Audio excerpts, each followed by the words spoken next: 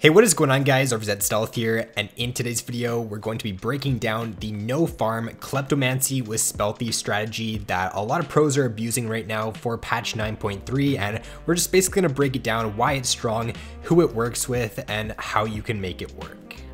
And for this week in quarterback, guys, we're trying to get Division 1 back, so we did drop down to Division 2 for this week here, but it looks like if we keep going, we will be moving back up into Division 1 here. So if you guys have never heard of quarterback before, it's an app that allows you to play challenges, so you can play max kills, max assists, best KDA, and if you win these challenges, you get coins, you also get trophies, and with those trophies and coins, you can unlock free skins. So if you go to this tab right here, it shows all the skins that you can buy in the game. You can buy any skin that is available in the store right now. So if we do maintain the most trophies here in Division 2, we will be moving up to Division 1 for next week. And this week here, if you do place in the top 50 in my club and you gain 1,000 trophies, you can get 10k coins. If you get 2,000 trophies, 25k coins. And then also I will be giving away my own RP prizes to the top 3 members of my club. And then I'll also give away RP cards to 3 random people who just participate in at least one challenge throughout the week. So if getting free skins for just playing League interests you, then there is going to be a link down in the description below so you guys can check out quarterback and join my club. So if we get into the video now, first off here, we're just going to take a look at how this strategy works. So basically there's 5 steps to the strategy. The first one, obviously take Spellthieves and take Kleptomancy for your setup.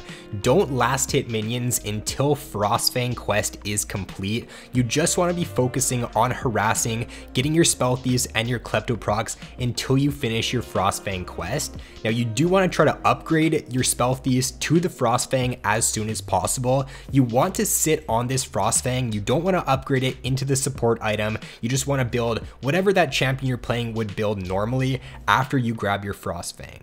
And then you should just be looking to harass as much as possible in the laning phase to get your Klepto procs and get your Frostfang procs, and then you can go back to CSing minions once the quest is complete. So now if we take a look at why this strategy works, first is that not CSing will generate a bounty on the enemy laner. Because of the new bounty system introduction here for Season 9, if the enemy laner has a CS advantage on you, he's going to generate a bounty. So by doing this, by not farming and by getting your gold from just the Klepto and just the Spellthieves, you're going to get a really nice bounty on the enemy laner, and then you will be able to cash in on that at some point in the game. So now you would think that if you're not CSing in the laning phase that you will just fall behind in gold and you're just gonna fall behind the enemy laner, but this isn't actually the case. By not CSing, as long as you're taking Spellthieves and Kleptomancy and you're getting the procs in the laning phase, you're gonna actually stay even or ahead of the enemy laner while also getting this bounty generated on the enemy laner. So you're not actually gonna fall behind in the laning phase by using this strategy. And then number 3 is that because you are playing a ranged top laner into a melee top lane pick, this is where you would want to utilize the strategy. Like if the enemy top laner is also playing a ranged top lane pick, then it's not going to be the best because you're not going to be able to get as much Spellthieves and Klepto procs off in the laning phase, but it works really good if you're playing a ranged top laner into a melee champion, especially that doesn't have a gap closer. So any tank pick like a Nasus, a Sion, a Darius, these champions who don't have gap closers are going to allow you to very easily get your procs off in lane. You're also going to be able to deny the enemy laner lots of gold and XP, since the only thing you're going to be focusing on is looking to zone them and looking to harass them in the laning phase. So you're not even focused on last hitting minions where they will be, so you can just really take advantage of that and look to poke them out of lane really easily. And then number 4 is that once Frostfang quest is complete, you can go back to CSing normally, because once you do complete the quest, the Frostfang is no longer going to go on cooldown when you do get CS. So you're now going to be able to not only proc your Frostfang and your Klepto and generate gold from that, you're also going to be able to CS and generate gold. So you're just going to get really far ahead of the enemy laner because of this. And then because you're not going to be last hitting minions at all during the laning phase, the wave is going to eventually crash into your tower. Now you want to be using the bushes in the laning phase to your advantage to drop minion aggro, so just try to play around the bushes there whenever you are harassing, dip into the bushes to drop the minion aggro, and eventually the wave will crash into your tower, making the enemy laner just a very easy gank target for your jungler. Now this does work even better if you are duo with your jungler, or if your jungler does know how the strategy works, because the jungler can come top lane, and if you have a big wave stacked up in front of your tower, your jungler can take that farm and just get a really big gold lead for himself in the early game. This does work best if you are duo with your jungler, because you're probably going to trust more in him to be able to use the resources that you give him. You do have to keep in mind that you will be sharing XP with your jungler if he does come and he does take the minions from your wave. So if you don't trust in your jungler to actually do anything with the resources, then it might be best for him just to not come to your lane so that you don't lose out on the XP. But if you are doing with your jungler, this is a really good strategy. And then later on in the game, once you do complete your Frostfang, you can look to swap out your yellow trinket for a blue or a red trinket. Most people do swap out for the red trinket there because you do have your wards from the Frostfang. You're gonna get 3 wards from that. You also have your red trinket, so it just allows you really nicely to control vision there in the early to mid game.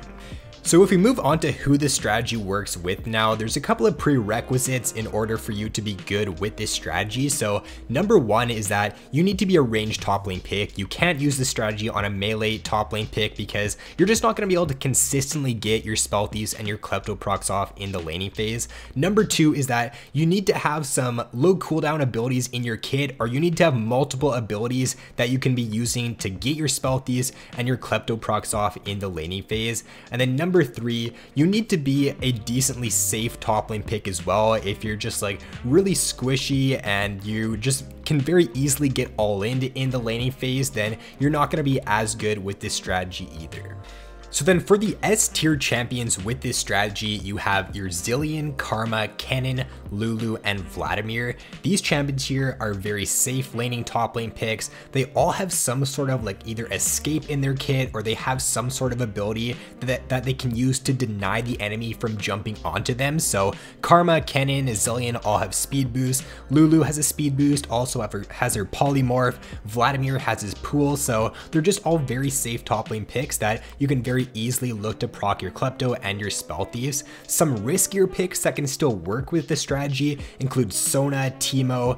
Sona is a very squishy champion in the early game, so you do run the risk of getting all in the early game if you're up against a more aggressive top lane pick. For the Teemo, it's not so much that he is risky in the laning phase. Like, he does have the speed boost with his W, so he's a bit safer in lane, but he doesn't have as short cooldown abilities as some of these other picks. His Q and his W are on much longer cooldowns in the early game, so you're not going to be able to generate as much gold from your Spellthieves and your Klepto as some of the other picks.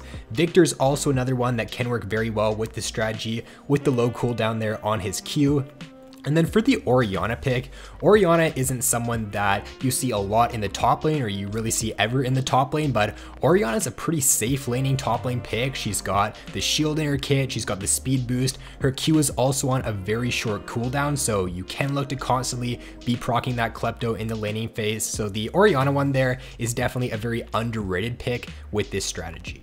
And there are probably a few other champions as well, but you do have to remember, does the champion have a low cooldown ability? Does the champion have a relatively safer laning phase? And if they don't have one of those two things, then they're probably a little bit more riskier to play with this strategy.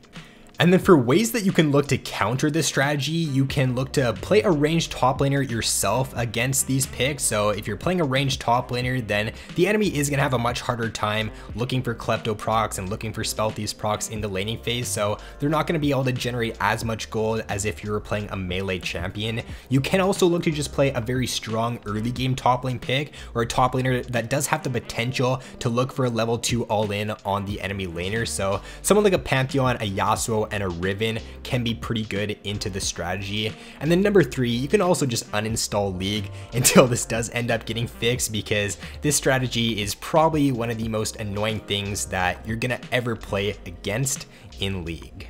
So that is going to be all for this video though, guys. Hopefully this strategy does get fixed here in the next patch or so. I think it's something that you can definitely abuse in this patch right now while it does stay in the game, but I don't think it's something that should stay in the game for too much longer, so I definitely would not rely on it as a strategy for you to look to climb in the coming patches. But with that being said, guys, if you did enjoy this video, then be sure to drop a like and subscribe if you have yet to already. So thanks for watching. Have an awesome day, and I will see you in my next video.